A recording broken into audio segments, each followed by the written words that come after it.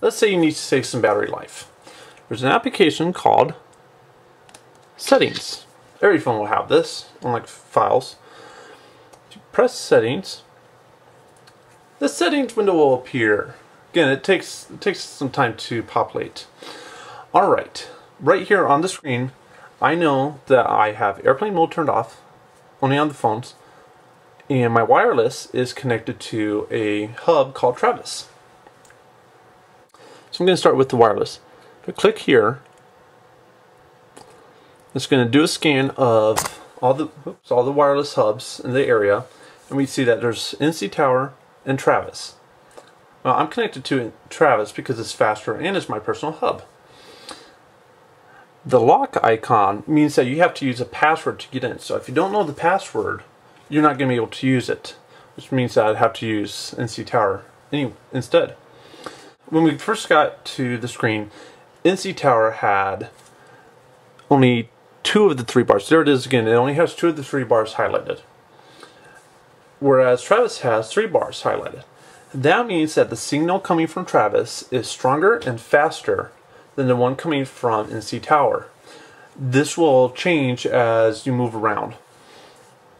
For the best signal, the closer you are, the better.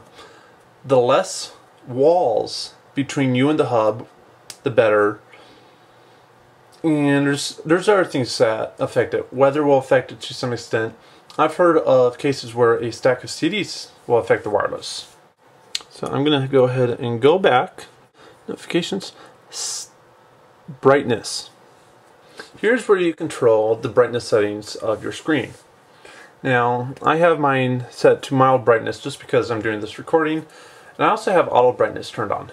What this means is that as there's a little sensor up here, it's kind of hard to see, on the iPod Touch, it's actually dead center, and what it does is it detects how much light there is in the room. If there's a lot of light, it will make the screen brighter, because it's harder to see the screen. If it's dark in the room, it'll make the screen dimmer.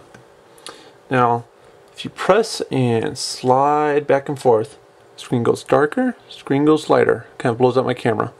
I'm going to switch it back to what I had it. Or, get it as close as possible, I guess. I'm going to close out that. Alright, a few other things I want to point out real quick. The list here is depending on what you have, where you have an iPod Touch or an iPhone. These are Apple-based settings. Now, in general,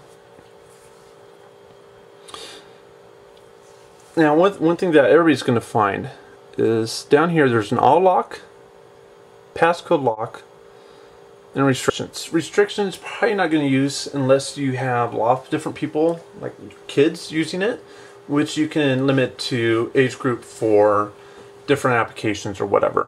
The auto lock says, okay, if I haven't been using the iPhone for 2 minutes, it's going to lock the phone. Oops.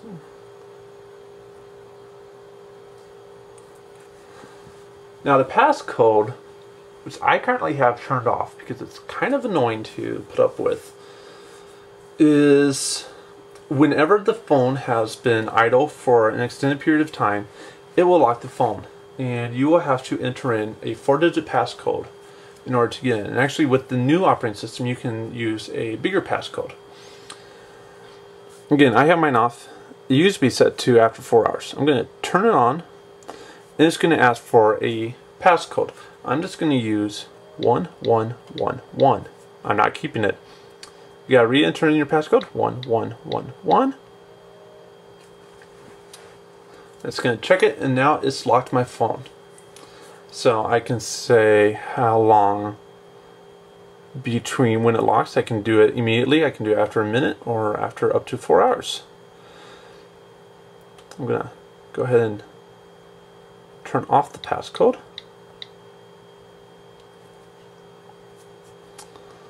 Yeah, you can also tell it if somebody tries to access your phone or an iPod 10 times and they fail, it's going to erase all the data off of your phone. I'm not going to do that. I hope mine never disappears. I like my phone. Date, time. when you are on a cell phone tower, it will automatically update your current date and time. If not, most likely it's going to actually go based off what your computer says. Now, if you're traveling somewhere else, you click on time zones. If time matters to you, otherwise it doesn't actually matter. You can do a search for the time zone you're in, or for a city in that time zone, and it'll pull up that location and set your time zone to wherever you're at. I'm not going to do it. I like where I'm at. We also have the current date and time. You can set this by hand. Useful if you want to cheat on a few games. Again, if time and date don't really matter to you, if you're not using this as an alarm clock, it doesn't matter.